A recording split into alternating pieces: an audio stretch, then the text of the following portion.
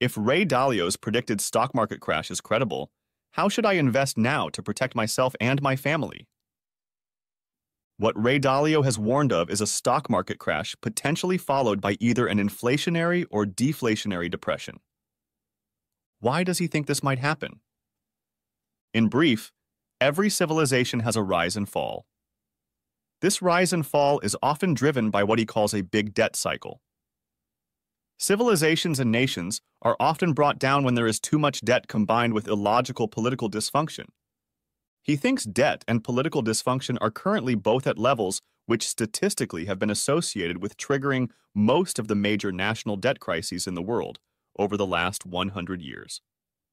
If you want to learn more about Ray Dalio's theory, we made a separate in-depth video solely about Ray Dalio's big debt cycle. In this video, we attempt to answer a different question, which is this. If I think Ray Dalio may be correct, how should I allocate my portfolio between stocks, bonds, real estate, etc., to best protect myself against the possibility of a stock market crash, potentially followed by a prolonged period of inflation or deflation? In other words, what asset allocation will protect me best? If this was 1928, a year before the great stock market crash of 1929, and I was a British citizen looking at the fall of the British Empire, where could I have invested to protect my family's future? The solution needs to satisfy a number of conditions. First, if there is a stock market crash, I need to preserve enough of my capital to prevent me from going bankrupt. I need to be able to continue paying all my bills, that is, housing, grocery bills, etc. Second, I also need my money to continue to grow at a rate above inflation so that I will have enough for my retirement. What is the answer if I am 21 years old and I have $10,000 saved? And what is the answer if I'm 65 years old and I have $1 million saved? Age and current savings level are two important factors to consider among many. Traditionally, financial advisors have said every situation has a different solution, and it is complicated. For example, a popular system pushed by financial advisors is the life cycle investing theory. When you are young, you should invest in stocks. As you get older, you should have more bonds, etc. In a similar vein, financial advisors say the answer also depends on how much you currently have saved. If you are wealthy, there is one answer, and if you have very little saved, there is another answer. But mathematically, when you look at each possible asset class option, that is, stocks, bonds, real estate, etc., and you look at each asset class's statistical behavior in terms of average annual return and variance around said return, a surprising answer arises. It turns out there is only one optimal asset allocation for everyone, regardless of age and current savings level. And this solution is suggested by Warren Buffett, no less. Warren Buffett says there is one optimal asset allocation for practically everyone.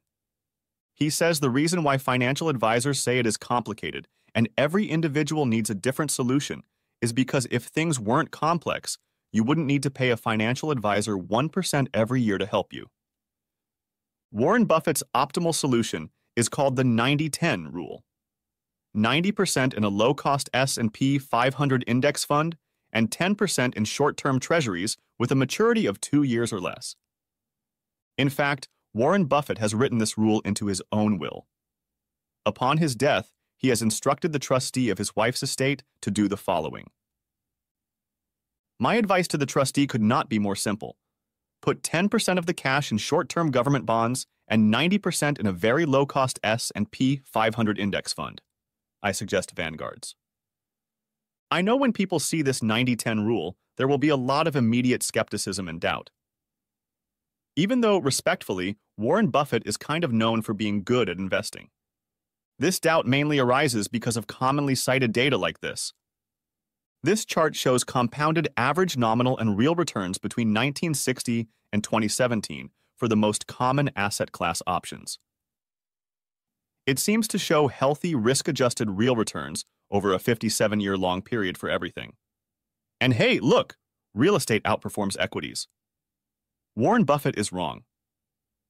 But think about the time period used to generate this data. 1960 to 2017.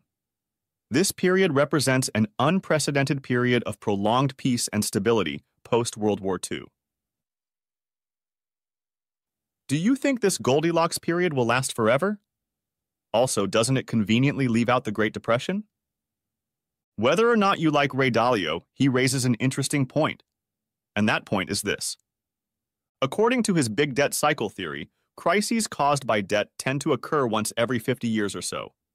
The danger of this is that the educational effects of a crisis often do not occur within the living memory of the current generation of investors because the last crisis that occurred often happened during their grandparents' lifetimes.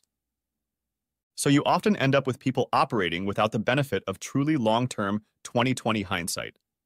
When you factor in better, longer-term data, commonly held beliefs about investing often collapse.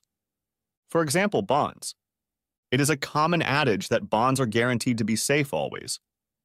If you were a retiree and you consistently held a well-diversified, highly rated basket of bonds with an average maturity of 20 years from 1945 to 1981, how much money do you think you would have made? 10%? 100%? 200%? Answer: you would have lost 66% of your principal. From 1945 to 1981, the U.S. experienced a 36-year-long bear market in bonds, primarily because of inflation. As another example, let's look at real estate. According to this chart, real estate is a no-brainer. It produces excellent returns. But let me ask you a few questions. Professor Robert Shiller is a Nobel Prize-winning economist. He is the Shiller in the Case-Shiller U.S. National Home Price Index. Would you feel comfortable saying he is a credible expert on housing prices? Yes or no?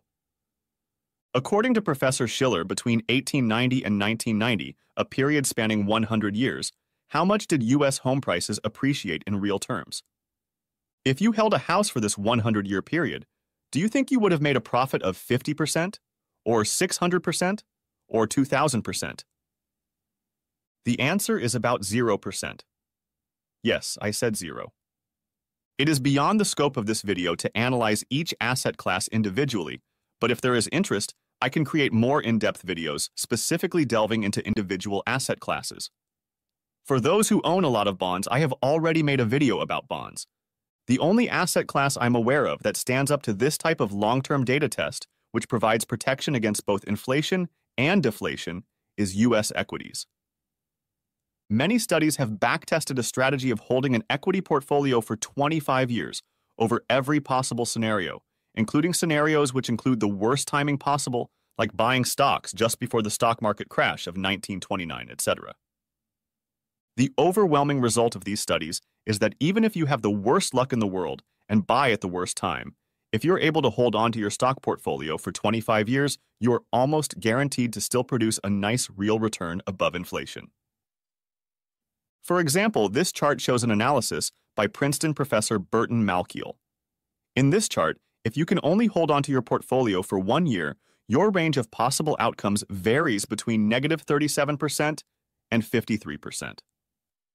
But if you can hold onto your portfolio for 25 years, your possible range of outcomes shrinks to between 6% to 17%, with an average rate of return of a little over 10%.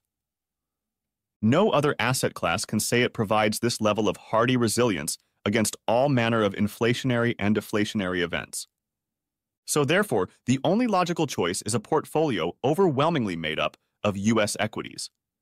The problem with a portfolio made up of U.S. equities is there is a tremendous amount of variance in the short term accompanied by an overwhelming likelihood of a narrow band of good returns in the long run. As a result, a common complaint with this strategy is it does not offer income stability in the short term, which is true. The nature of the beast with finance and everything else in life is there is no perfect solution. Life is hardwired for trade-offs. There is always just the best available solution given a limited, imperfect option set. No solution provides guaranteed short-term income plus guaranteed long-term gains. There will be volatility in the short run.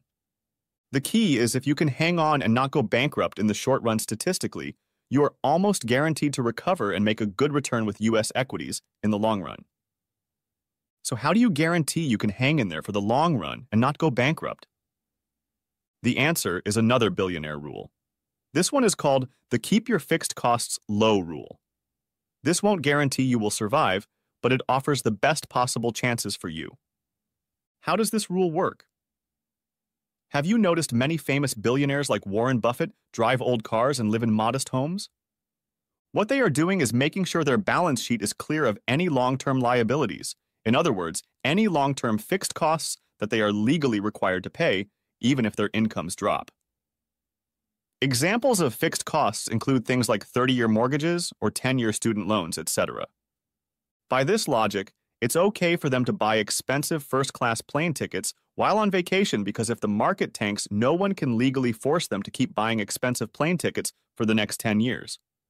On the other hand, instead of buying a fancy mansion with a 30-year mortgage, they often opt to rent a small place or buy a small, modest house with cash, avoiding the need for a mortgage because 30-year mortgages can be legally enforced. The logic is, if bad times hit, I want to be able to quickly downsize all of my expenses so I can survive until the stock market recovers and I can start living well again. If I have a hefty 30-year fixed mortgage, I can't do that and I run the risk of going bankrupt and losing my home if a calamity hits. For experienced investors, the most important thing is staying in the game.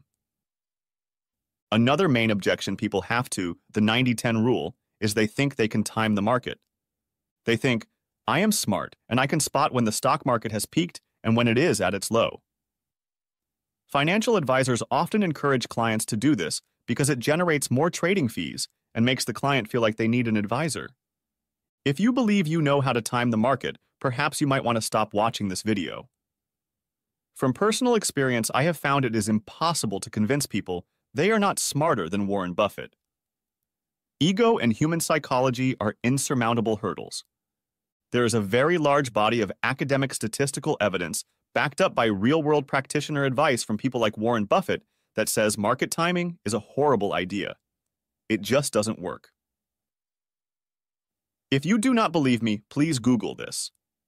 If it was possible for talented individuals to reliably time the market, would it be logical to assume that people like Warren Buffett and hundreds of other large institutions like Goldman Sachs would be actively doing so? If this is a logical assumption, may I ask another question? If you still believe in market timing, what makes you think you can outsmart Warren Buffett and friends if they also are trying to time the market? What is stopping them from buying early and taking all the market timing returns off the table before you get there? As a final point on market timing, if market timing was a proven reliable tool, the concept that index funds are better than actively managed mutual funds would collapse because talented fund managers would just consistently time the market year after year and outperform the index. But as you may be aware, indexing has slowly but surely over the last several decades come to dominate investing. To summarize, I submit we may have established that the 90-10 rule is the best solution available among the complete set of suboptimal choices. Why do I believe this? There are comprehensively only two possible choices when investing. First, there are options that involve trying to time the market. And second, there are options that involve not trying to time the market. Do we agree there are no other options? I submit we may have shown market timing does not work. So if you rule out trying to time the market, the only other option is buy and hold for the long term.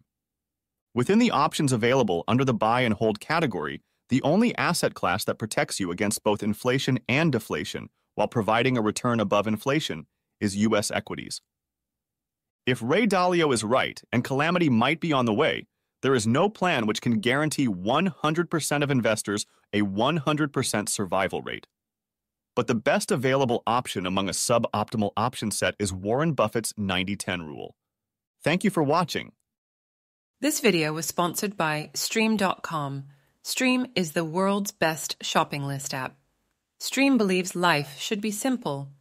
Stream's shopping list app features a simple design, and it's super easy to share a shopping list with friends, family, and coworkers. Try Stream.com today. That's STRIIM.com. Thanks for watching. Please like, comment, and subscribe.